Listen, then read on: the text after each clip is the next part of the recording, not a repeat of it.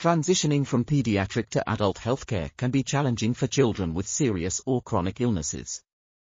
This paper reviews existing literature on the topic and identifies key themes, such as patient, parent, and healthcare provider perspectives, recommendations for transition care, and barriers to effective transition.